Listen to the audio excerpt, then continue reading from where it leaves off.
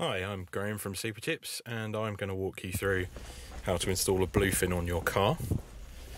It's a pretty simple process, kind of varies depending on vehicle, so there's a couple of differences, but this is broadly speaking how you do it. You can see on this Audi A4 the OBD port is located underneath the dash next to the throttle pedal, so you plug in there and follow the prompts on the screen of the Bluefin. It's going to walk you through every single thing that you need to do, so just follow the prompts. So here it says check ignition off, press the Y key. Turn ignition on, press the Y key again. When it says turn ignition on, that means just the dashboard alive. Look for stuff like the engine management light, airbag light, that sort of thing. And that will show you that the ignition is alive and will allow the Bluefin to talk to the car's ECU.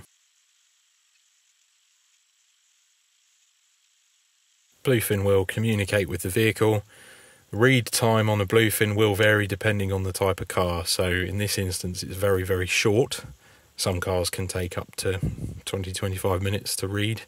This car takes about 10 or 15 seconds. Very, very quick saving original process there. And then the Bluefin will say turn ignition off, so follow the prompts. Original saved, connect to PC. So now you need to unplug the Bluefin from the car, find your laptop or desktop PC and send the file to us. You'll need the Bluefin desktop software on your PC just to make the connection to us. There's a separate video teaching you how to install that sort of thing. You'll find a USB cable in the box underneath the left hand side. Plug into the back of the Bluefin, plug it into your PC. Watch the screen of the Bluefin, it should light up and say waiting and then connected to PC. Now you know that everything's okay. Start up the Bluefin desktop software using this shortcut. And you'll see some details here filled in with my details just for this vehicle, but the more data you give us there the better. Helps us identify what vehicle you've got and track you down if you ever need any help. Push the connect button and that will send us your car's original file to be worked on. Bit of text here telling you exactly how long it's going to take. So now you wait. Your car is usable in the meantime, so no problems there. We'll drop you an email when your file is ready to download, so you'll get a new email much like that one. Hit the connect button again and you'll call home to our server and our server will say, okay, here's the files for you.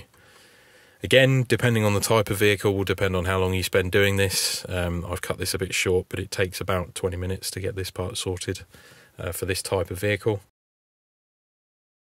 And once you see this pop-up message here, you can take the Bluefin out to your car and program it. If you don't see that pop-up message, if you're having problems, give us a call or drop us an email on the technical line. And we'll do our best to help you out. So you plug back into the car and once again you follow the prompts on the screen of the Bluefin. So it's going to say install Bluefin, yes or no. Again, depending on the different types of vehicles, you'll get a different message here.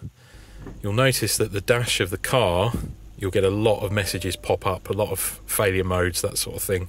Because we're putting the car into a diagnostic mode, the car will respond differently to what you've normally seen. Different vehicles do different things, so this one, for example, all of the tyre pressure management's failed and all that sort of thing. That all gets cleared at the end of the programming process, so don't panic if that sort of thing happens on your car. Once you get to the end of the process, the little progress bar on the screen of the Bluefin will fill up there.